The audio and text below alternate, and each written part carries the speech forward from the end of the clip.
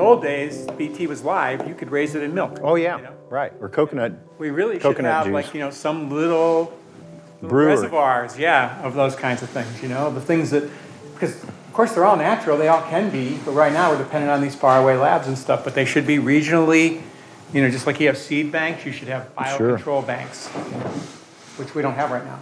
Right, and we need. And you know, it'll be a lot harder to isolate, you know, Bacillus subtilis, you know, once it's all gone to crap. But you can brew it, you know. You just gotta... There's tens of thousands of strains of Bt that attack any insect that you can possibly imagine. So there's even a strain that attacks Japanese beetle now. I did my PhD on Bacillus thuringiensis, so I know a little bit about it. A little bit here and there. A little bit, yeah, a little bit here and there at Virginia Tech. If you create diversity, if you just grow the things that make you happy, you know, if you realize that you need to have flowers in your garden, that you want to let your plants go to seed, that your herbs all eventually are going to flower, and that's just great. It's good to cut them back a bunch of times and get good harvest and keep them from getting too bushy, but you can't stop them, and when they go to seed, they're going to be covered up with beneficials. You create that diversity, I'd say at least 90%, maybe 95% of your bug problems. Just not there. You don't even have to think about it. It's all taken care of by them.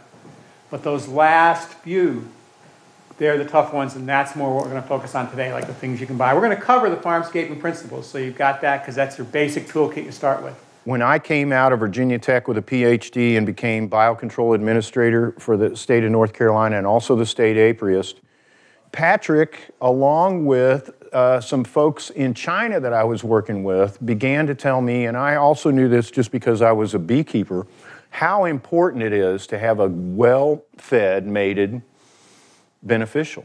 I can tell you from studies that we did with the wasp that I was working with, this wasp called Cotia glomerata that attacks imported cabbage worm, and we'll show some pictures of it later. If that wasp was not properly fed, it would lay 30 eggs. If that wasp was properly fed, it would lay 300 eggs. You have a 10-fold increase in beneficial activity if you can get these things to realize their biotic potential. So the other thing that would happen in a lot of places is you could have somebody who was organic, but they don't have the farmscape set up, right? So they're doing, Patryk might be doing this and having great success because he's provided the food. You have somebody else and I go to their place and it's like a parking lot. And I'm like, you have got to put in floral resources. You've got to have a site for overwintering. You have to think of the whole circle for all of these beneficials and also the plants. And sometimes this feels overwhelming because you're sitting there thinking, good grief, there's, 10 beneficial plants that I'm working with and they flower at different times and then I've got this other insect. But it's actually, to me, if you take portion-controlled servings of it, it's very fun and it's exciting. You learn a lot. Your ego gets shattered 100 times so that you become more of a steward rather than a policeman on your place. Way back when there was that movie called Field of Dreams, the thing they said in that movie was build it and they will come, right? Before we get going, we have several people I want to honor. I want to honor Chuck Marsh, one of the founders of Earth Haven, a stalwart organic and permaculturist. Also, I want to honor Tony Cleese, who passed, and also Patricia Allison. So people are going to the other side, and it's part of my demographic now. But I just want to say this guy, along with Patryk and along with a lot of other pioneers, really pushed the envelope and made this work. Let's look at this for a minute. The most common phrase that I have ever heard as an entomologist to a group of people in the public about an insect is, I didn't know what it was, so I killed it. They all look alike. They all look alike, even if they're in their own backyard or they've got their pants down. There was a day here where I spotted hatching out anchor bugs. You know how gorgeous those guys are when they're hatching out? They're like jewels. Right. They're like they could be earrings, And I turned the leaf so I could find it, take a picture. I got back 5 minutes later, somebody had squished them. Oh, there's bugs. Right. One of the things that we want to do, whether we're talking about what we call operational biology, which we can get into later, but what is our definition of farmscaping for us? It's the deliberate use of beneficial insects and plants to increase biodiversity and to attract and conserve what we're going to call beneficials. So when I think of my garden or farm, those are just mini livestock. grasshoppers, many livestock, a parasitic wasp, ladybug, all this stuff.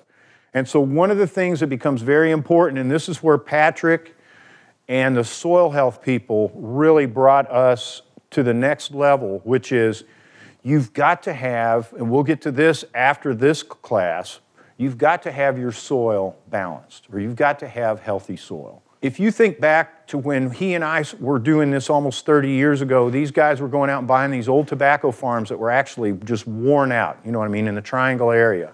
Harvey Harmon, Ken Dawson. They had to spend the first 3 to 5 years bringing organic matter just to bring that soil back to life. And they hauled truckloads of leaves, just leaves. And then he got his worms going. And I don't know if you guys have ever seen, you can get on YouTube, there's these time lapses where they have layers of organic matter and sawdust, and you watch these worms just take that stuff and go, you know what I mean? And it's 6 months of activity in about 3 minutes, but it's beautiful.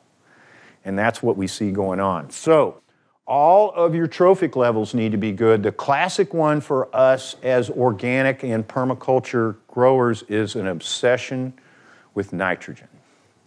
If 1 shovel of manure is good, then 2 shovels has to be twice as good, right? With a little dusting of fish, right? Yeah, with some kelp, you know, I mean, jacket to the nines, you know. This guy, he had the biggest raspberries I'd ever seen, and they wouldn't bloom.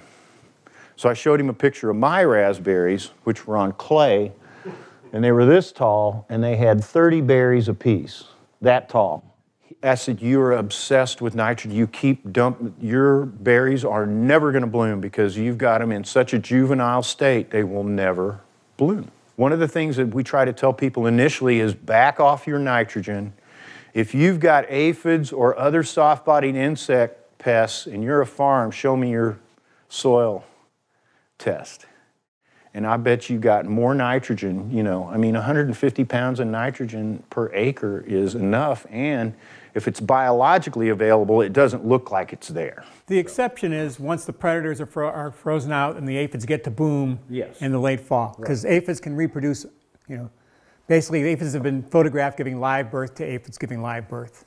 And they do it with parthenogenesis. They don't take the time for sex, which means they multiply so fast that if after you've had a couple of hard freezes, but then it warms up, the predators are all in. You know, they're just not going to wake up. They're just like in. And then the aphids explode. So you'll see those kind of problems then.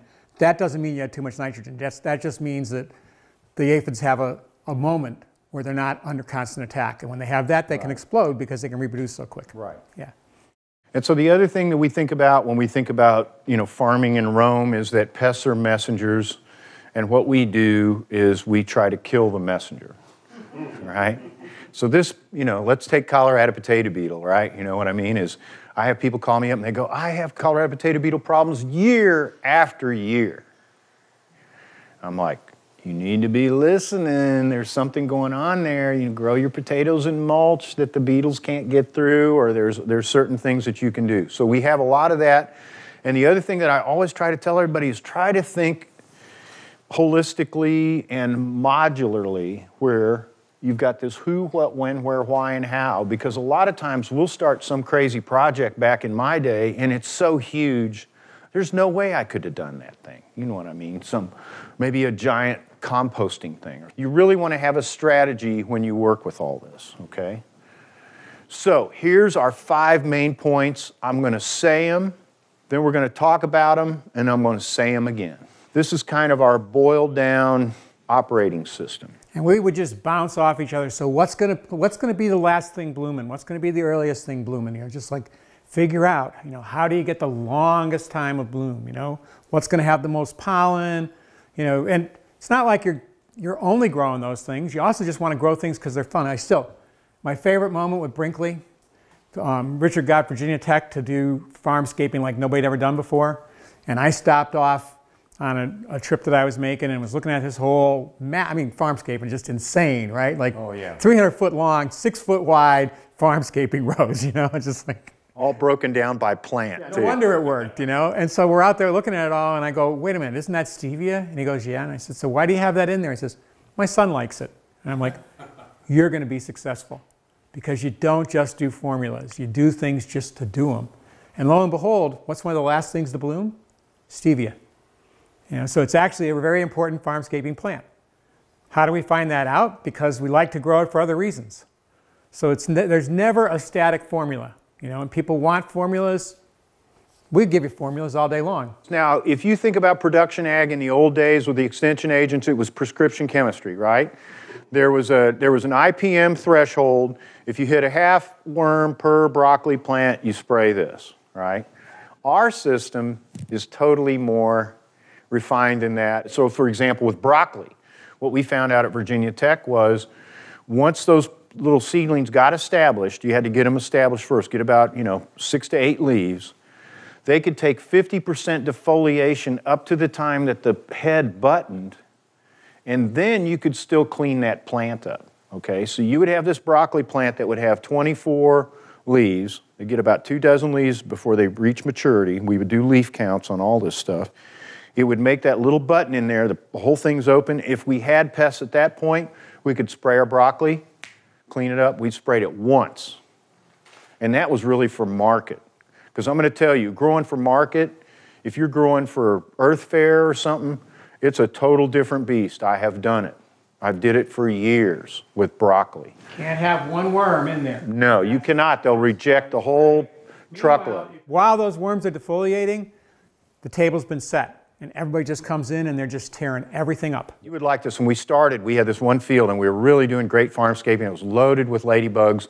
And on Sundays, all the farmers had found out that we were growing organic broccoli down in Valley Crucis. So they'd come on Sunday. We would be sure to be there too because it was like a zoo. Right? You'd had to wait till right after church. So about 1:30, they'd had lunch. Here come the trucks. They'd come by. The first one would come up and they'd go, "What are you growing?" And we learned to say this way. We would say organic broccoli. You didn't say broccoli because they thought that was weird enough. But all these guys were transitioning out of tobacco. We got the Golden Leaf Grant in Watauga County to transition tobacco growers to growing organic broccoli.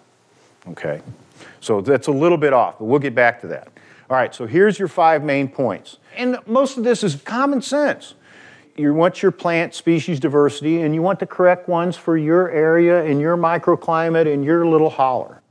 You want to increase this plant structural diversity where you stack and pack and you've got architecturally diverse zones. So because you have different zones for food. Mating usually occurs around flowers or nectar sources. You need to have an overwintering site, which we use yarrow. Yarrow is a good one for your parasitic wasp. If you're going to have pupation sites like the Coatzia wasp that I work with makes little cocoons on the broccoli. So what we would do is we would cut our broccoli stalks to till the field, but we would pile the stalks up in the corner to let the cocoons come out of them, and rather than tilling them under and losing all of our beneficials. If you start right now, this time of year, focusing on having a healthy beneficial population, you've gotten 1 or 2 generations in before anybody else even wakes up and starts to think about this, and you don't have the pest problems that other people have. So I'm sitting in grower groups down in the coastal plain with Kenny Haynes and these other guys, and they're talking about pickleworm. And pickleworm's a big pest of cucumbers. All the growers in there except Kenny are conventional. And after a while, all of them start turning to Kenny, and they're going, "Kenny?" And he's a real quiet guy. He's real quiet. Real quiet. When he talks, it's like thunder. Listen. Yeah. Listen to when he opens his mouth, get ready, buddy, because what's coming out is going to be like a lightning bolt. So they're sitting there and they're going, so they look and they go, "Kenny, do you have any problem with pickleworm?" He goes, "No." And then somebody else goes, "Well, you're probably not growing very many cucumbers. How many acres of cucumbers you got?" 30. So all of a sudden these guys are going, they're holding their head. They're going over to Kenny's farm. We had farmscaped it. We were using hairy vetch and rye. The amount of predators going through that system was just phenomenal. So here are these big guys out in the coastal plain that can do the same thing that we can do out here on our smaller plots, because everybody's like, "Well, that's just the size of your plot." Well, no. This is goldenrod. This is the edge of one of our broccoli fields. But the important thing about this is this becomes our harborage for all of our natural enemies. These are banker plants or your insectary So what we try to do is on the edges of our fields, where it's appropriate, here is a close-up of just one of those thousands of goldenrods that you see. Now, some of them don't have aphids on them, but the ones that do are covered in these red aphids.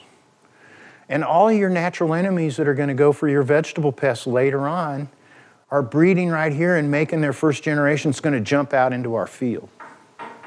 So if you look here, you've got C7 ladybug, you've got a Harmonia ladybug, you've got syrphids, you've got, here's a syrphid maggot right here. See this little green maggot?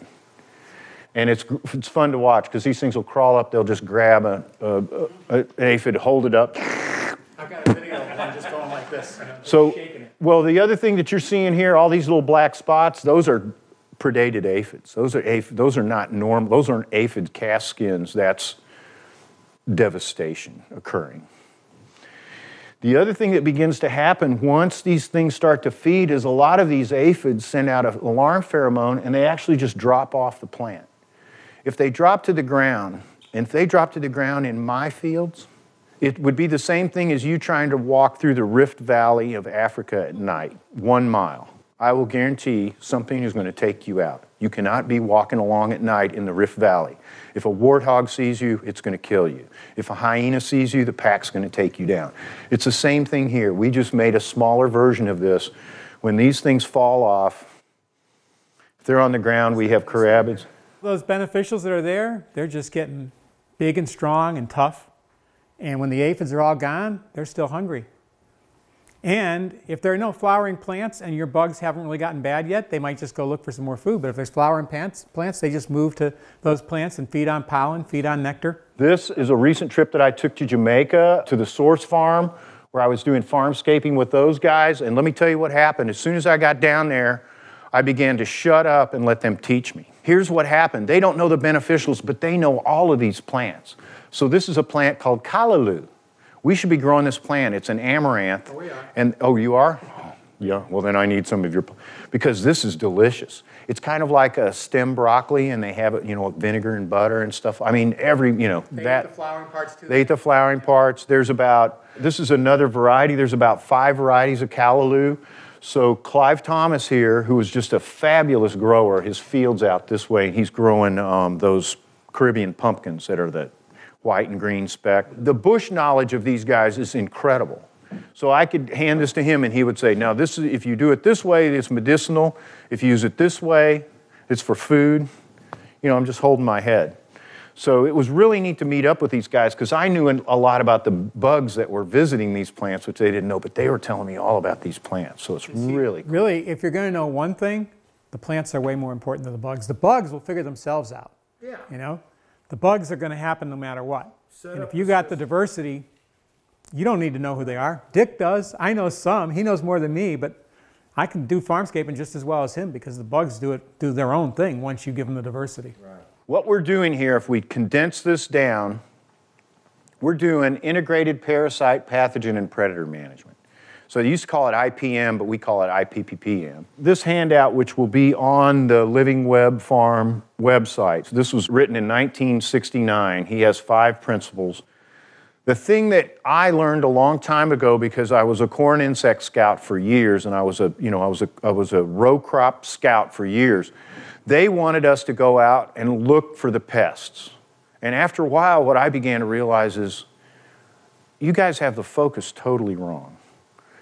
You're waiting to react after something happens. What we can do is do the front end where we are trying to do 90% of this is prevention. So when Kenny Haynes goes to a meeting and he says, well, I got 30 acres of cucumbers, but I don't have a problem with pickle worm.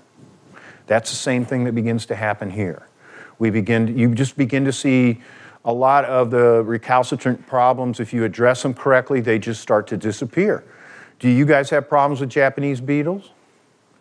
The Midwest is being killed by Japanese beetle because for the last 20 years, the nursery industry has been shipping nursery stock out there without doing the biocontrol program that would go along with it. And we'll talk about that later this afternoon. So we're shifting the focus from the pest to having a healthy population of beneficials, and these are beneficials that attack every stage of the pest. We'll show you that in a second.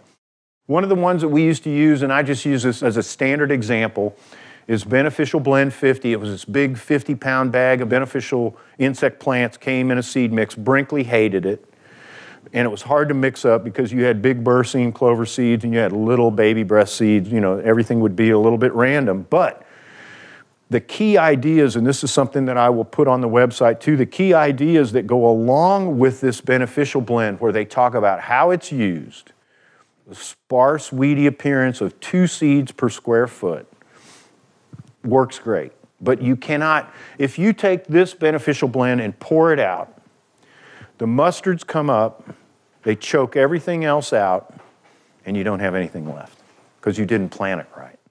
If I am out scouting and I have my scout form, and we can create scouting forms for any crop that you guys have. Right now, I would want to see 1/3 to 1/4 of the plants that I sample have some type of beneficial insect activity. I may not see a beneficial. I might see a ladybug pupa case that's empty, but that's a beneficial that was there, and I know it's there, so I'm out looking for, if a little parasitic wasp flies by, I can say that's a braconid. I don't know which one it is, but you know what I mean, is I'm starting to see the insects that show me that I have a healthy system. Aphid mummies, partially eaten Colorado potato beetle egg masses. If you want to get real geeky, you can go to statistical programs, do a sample size power analysis where it says you need to sample this many plants to get this kind of confidence interval. We don't need to talk statistics, but for people that do, and you know, if you're in production ag, this is where these guys go, because they have to have the money, you know, they have to justify their system. Here is my PhD field. The first year I was at Virginia Tech. I did a spring and a fall crop. The variety is called Pac-Man, so it's an early variety.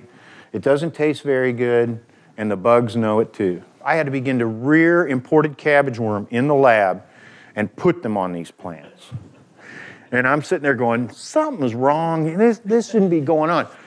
So we had done a study where we had 8 varieties of broccoli, and the one that had the most pests was one called Green Comet. It was a longer day variety. So I'm like, excuse me, but if we're going to do anything, I mean, I've proven that insects just don't like it, and we don't like it very much either. We'll eat it, but it's not great. So premium crop and Green Comet, premium crop was really the one. So we started planting premium crop, and I should have another picture because I moved from this place to another farm. I left the Hort farm. There's no farmscaping here at all. The only thing that there possibly is this stand of pines over here. But yeah, but this is a Walmart parking lot. I actually have a picture of me in Walmart parking lot with I should get that picture out and show it to you, but it's the same thing. Now, contrast this picture within an hour of me being at Highland Lake Inn. My mouth is open. I'm looking at Patryk. Bugs are flying in my mouth because it's just so, I mean, it's just amazing. No, I'm just teasing about that part. But we go into this greenhouse here in the early spring, this time of year. He's got about 10 types of beneficials in there. In fact, he had some beneficials that I hadn't seen in a really long time. The other neat thing about this system that he can tell you about, but that I'm just going to go on ahead and say, this is kind of like a green firework, because he set stuff up so that the insects would march from one part of the field, and then when that part browned out, they would come back. And sometimes it'd be because we would let something get infested with aphids. We were done with it, and the aphids would cover up something, and we just go ahead, tear it up. You know, we're done. And then all the beneficials come through, and then mow down that crop, and all the ladybugs move over. All the other insects, oh, that one's done now. I got to go look for some more food. So I've got a bigger picture of this later on, but I want to show you this because there's certain really neat things that were going on in this. One of the things that they were having a problem with were stink bugs. We knew right away, so somebody says stink bug, what you want to think of are green pods, because stink bugs love green pods so you can trap them. So the way we would trap them was we planted Cleone at the ends of a lot of these rows, and what Patryk did and we ended up doing is putting a wash tub with soap down there. And when we would walk by, he'd just shake that cleome, and all these harlequin bugs would just fall right into the soap. And you come by a couple hours later, there'd be some more that'd come in, shake, boom, down into that. The other thing is I squeeze harlequin bugs like that's my bubble wrap. If I get to heaven and St. Peter is a big harlequin bug, I'm gone. It's all over, man. Okay. But Charles Church, what he'd do is every broccoli that didn't take, he'd throw some mustard seed down. Yeah. And then they loved the mustard way more than the broccoli. When they were all over the mustard, he'd come through with his flamer and take them all out. And we actually got a SARE grant to do this with Charles, where we actually did leaf mustard patches in our broccoli plot. Here's a trick. Let's just take broccoli and farmscaping for a minute. If you've got a field like this with broccoli, what you want to do is you want to farmscape the perimeter all the way around it, and then you'll run some stuff down the middle. So what happens when I would come to a field like this that was farmscaped, that had all these other crucifers, had mustards, radishes, all of the pests that are coming in won't go to this because it's not high in mustard oils. They'll go to the mustards and the radishes. So the very first things that happen is you have a filter strip around your field. So you've got this farmscaping, and it acts kind of like a force field in that it attracts the pests in. So we could control harlequin bug and a lot of our cabbage pests because they would lodge in the farmscaping first. We could spray it. If I was out scouting, I always had a little squirt thing that had soap in it, because if I found a broccoli plant that had a harlequin bug, they're social and they lay eggs. I've got pictures of little harlequin bug eggs over on the table. We'll look at that this afternoon. But I always knew when I saw a harlequin bug, you got to flip the leaves over and look for the eggs. So if I saw the eggs, I just shoot it with soap, which would, or I could knock them off. But I'd always shoot them with soap because I want to knock that wax layer off, and it will kill them. The other thing that we would do is take some of those eggs, put them in a baby food jar, and see whether the bug came out or the parasitic wasp that attacked the eggs. And once we started getting the parasitic wasps, then we would start to leave the eggs alone, because then they would wipe the harlequin bugs out. And those wasps, of course, they're not going to eat the harlequin bugs. They're going to feed on flowers. They're going to lay their eggs in the eggs of the harlequin bug.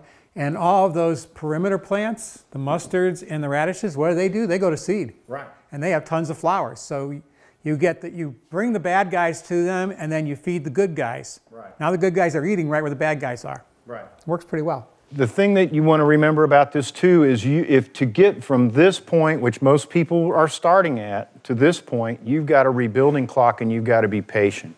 So that's one of the things I try to tell people is you're not going to reach heaven in one step. If you think you're going to have all this done in 1 year, 2 years, no, it takes a while to build this up. Here is BB50 put on way too thick, not read by instructions. Look how thick the mustards are. This is great though. It'll trap flea beetles, harlequin bugs, imported cabbage worm, diamondback moth, cabbage looper. We have a new pest that Brad Hinckley sent me a picture of. We have yellow margin leaf beetle that attacks crucifers now. It came into Florida, I don't know, but it's in Kannapolis. So there's a new, here's another new pest.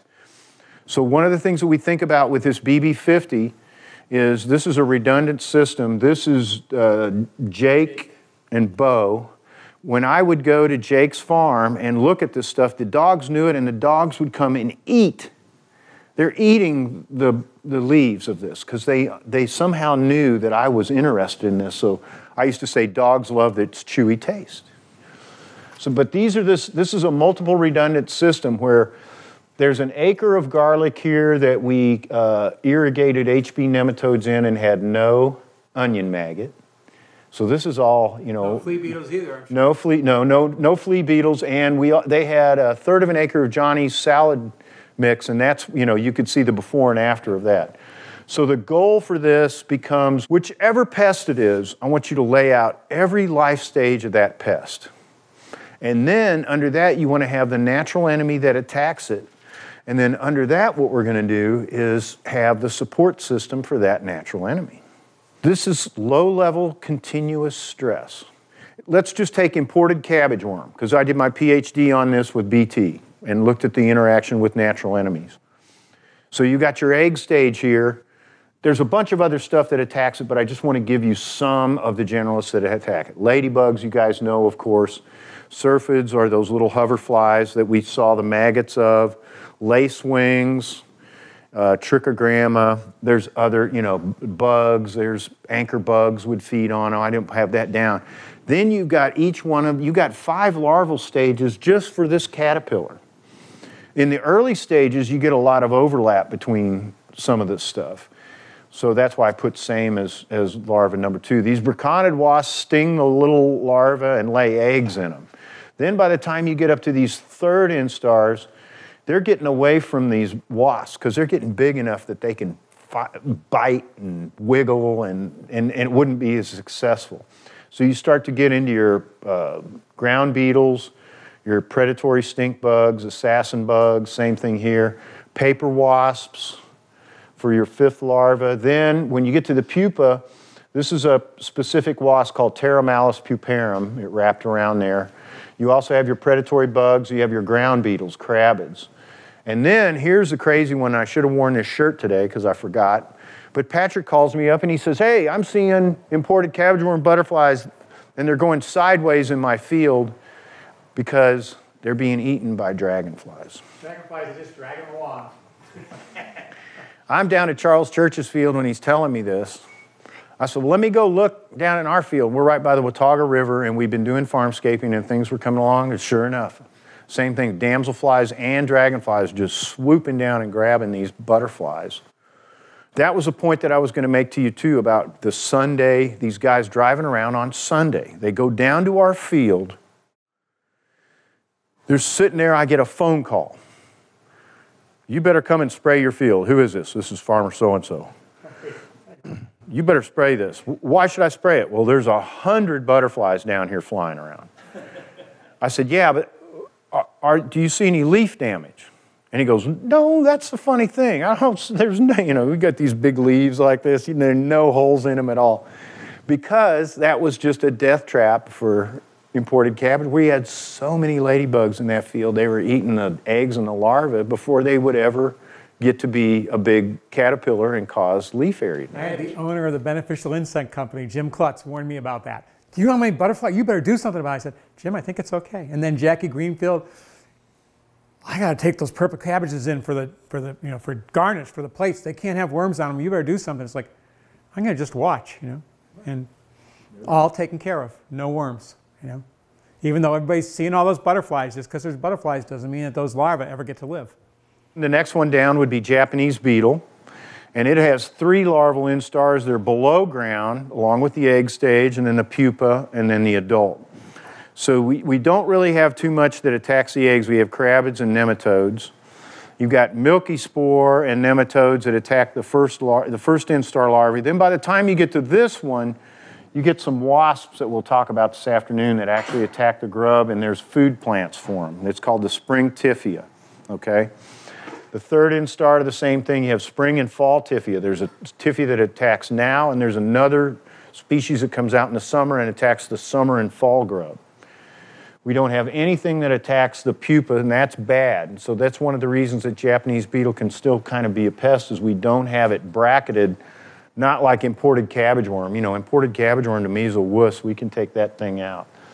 I have successfully introduced this fly from Maine and Connecticut to the area around Boone because it was similar. And I got the fly established by 2000. I'll show you some pictures later on of Japanese beetles. They have big white macrotype eggs on them, and they're dead in 5 days. It's the female that lay the egg in every time, right? Yeah, they lay 95% of their eggs on females. This is a scouting graph. Notice I only have 3 instars on here because we never got any large larvae. So if you look here, this blue line are the eggs that are laid, okay? The next line down is the first instar, right? Second instar and third instar.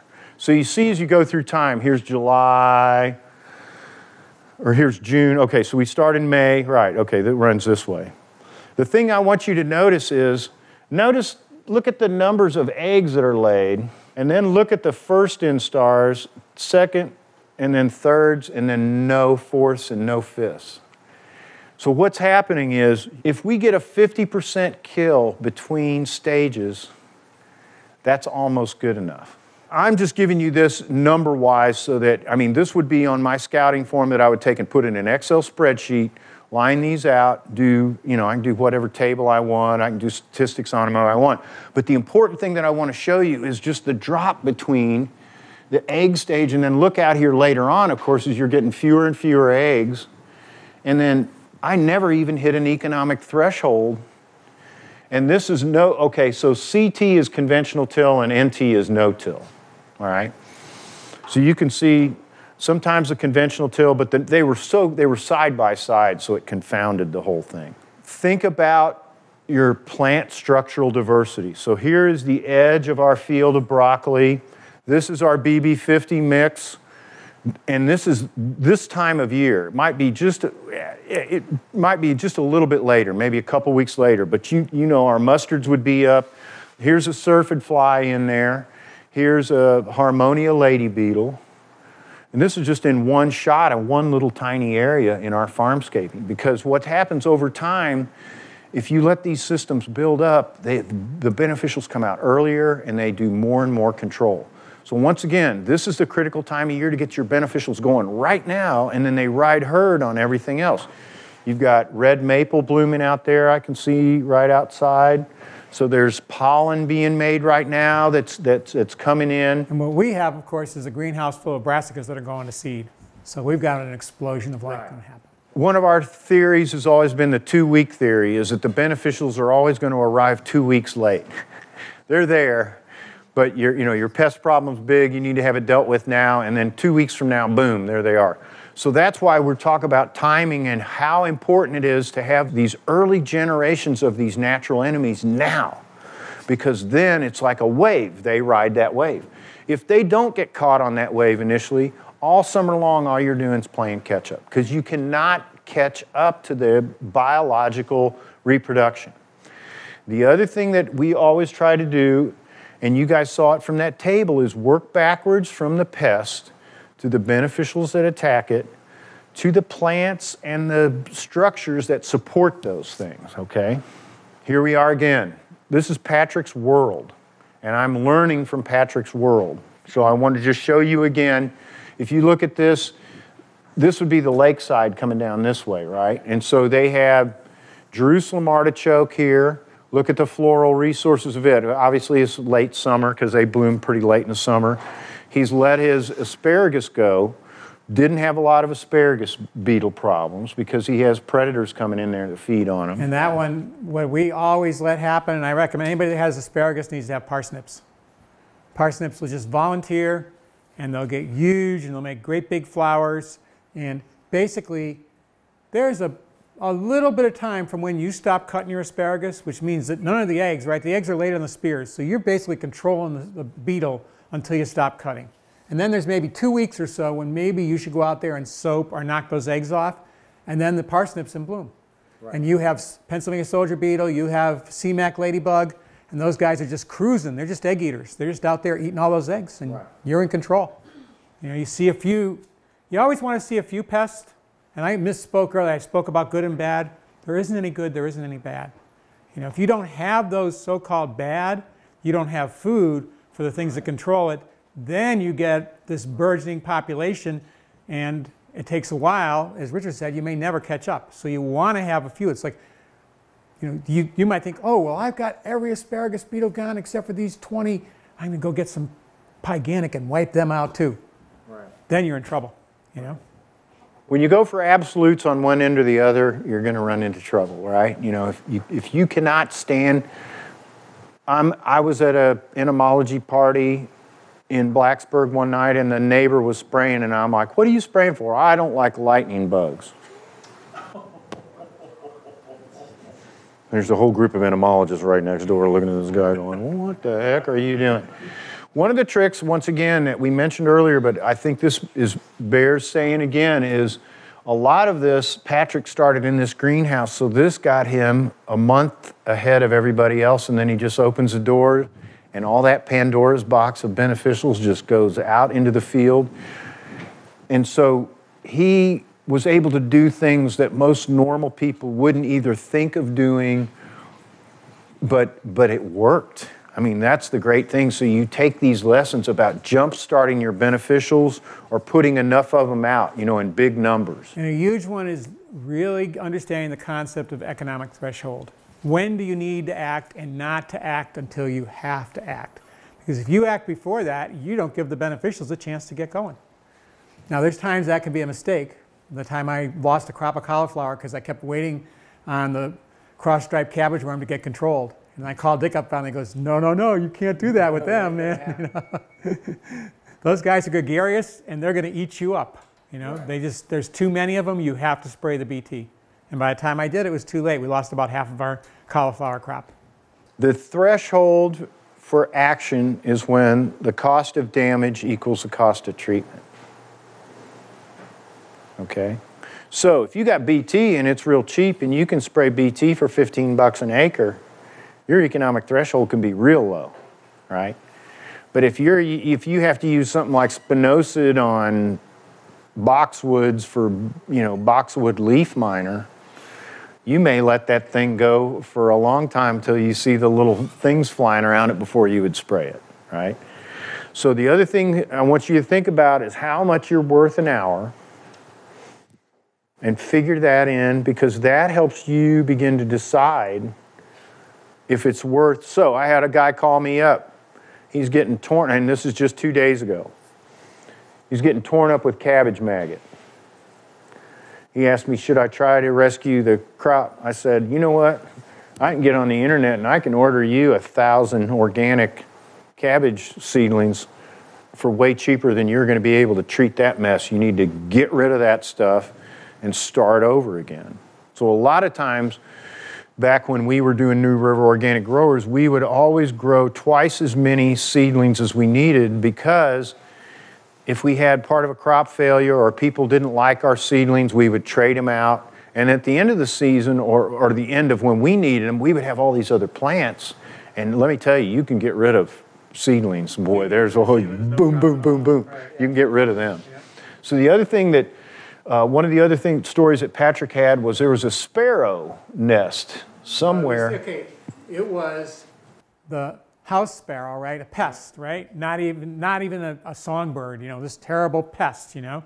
And that was the crop of purple cauliflower that Jackie was so worried about, that it was going to be full of worms, right? And she said, you got to do something. I'm going to be taking it in 2 weeks. And so what I'm going to do is watch and wait. And there were getting to be some worms in there, you know. And I was starting to think maybe I need to spray. And then I walked down one morning, and this barn was pretty derelict at that time. It's been reconditioned since then. Full of house sparrows, just full of them. It was like a convoy. They'd fly into that vase, grab that worm, and fly back to their nest. And they were feeding their babies all day long. Wiped out those guys, you know, totally wiped them out. Of course, the FDA would be really worried about that. All those birds, you know, getting in those broccoli, boy, we don't want that, you know. But it works. It worked totally perfectly. You know, solved the problem. What's really nice about this is the restaurant was up this way, and people would finish dinner and come out and walk through the garden, because this garden is just so visually beautiful. And so much we tell them this story, and the thing that was lots of fun, I think you've heard me say this before, is there would be these couples, and it could be either sex, but there would be one member of the couple that wanted flowers and one member that only wanted vegetables and didn't have time for flowers. And we'd be walking through here, I'd be given the wrap, and all of a sudden, the one that didn't want flowers would go, oh, so flowers are really important, and the other one would come over and hug them. You know? And it was like, realization. Right. And it happened, and I loved that it could be either way. It wasn't just that it was only the women that wanted flowers. There was always somebody that didn't want flowers and somebody who did, and they would just realize right there that they could agree that flowers were part of it.